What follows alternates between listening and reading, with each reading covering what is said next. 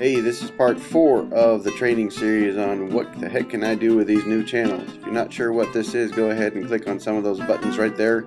I'll let you go back to part 1, 2, or 3.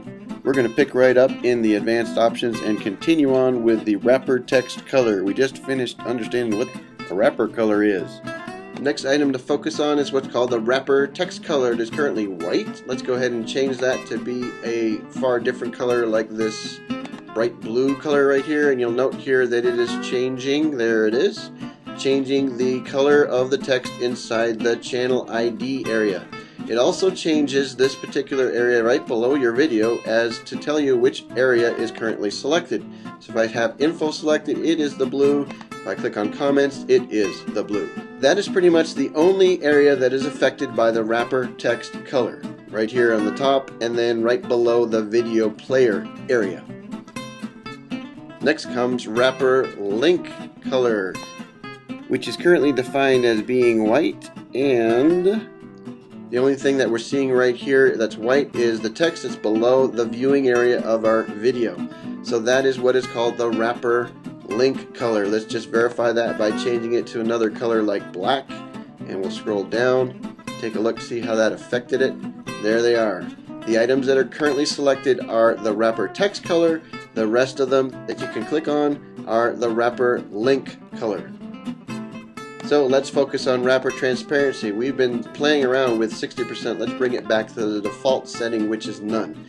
That means the wrapper color, which is currently yellow, is solid yellow all the way around with these outlines and borders around or wrapped around our modules, and perhaps that's why they call it a wrapper. I don't know. So anyways, let's change this. We looked at it at 60%, let's look at it at 30%. That means we want 30% of transparency added to the yellow, so that's less bright. If we bring it all the way down to 100% transparent, that means you don't see that border wrapper thing at all. And that is actually something you're going to utilize when you're wanting to let your background images show through. So when we talk about bringing up our backgrounds, we're probably going to do a lot of work with our wrapper transparency. So let's bring that back to the default setting, which is none. That brings us that bright yellow line all the way around all elements inside our channel. Now we're going to talk about uploading a background image, and this is where the fun starts, when you can bring in any kind of image you want to show as a background.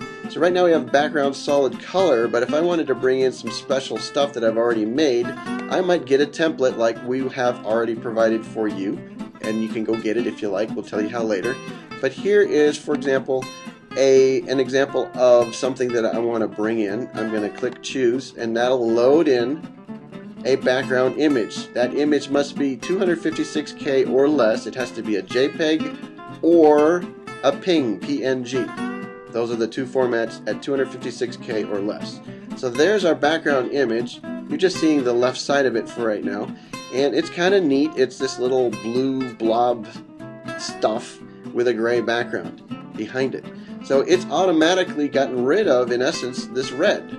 So the red is no longer visible. It's being covered up by the background image I just imported. Here, as I mentioned before, is where we might want to adjust and move our transparency of our wrapper color to be 100% transparent. That then is going to allow these other parts of the graphic that we've created to show through.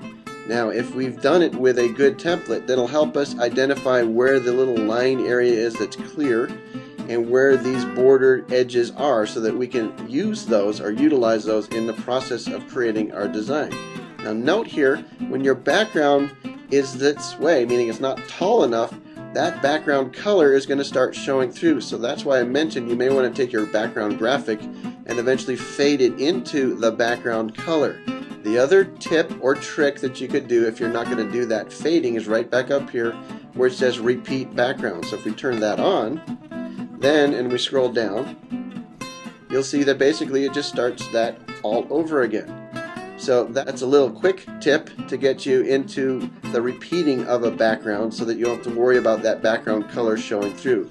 Now that's not the normal method people would use to repeat a graphic, but it does work for you. Let's go ahead and delete that, and let's grab another graphic. So I'm going to choose a different file, Victor, me, the video SEO how.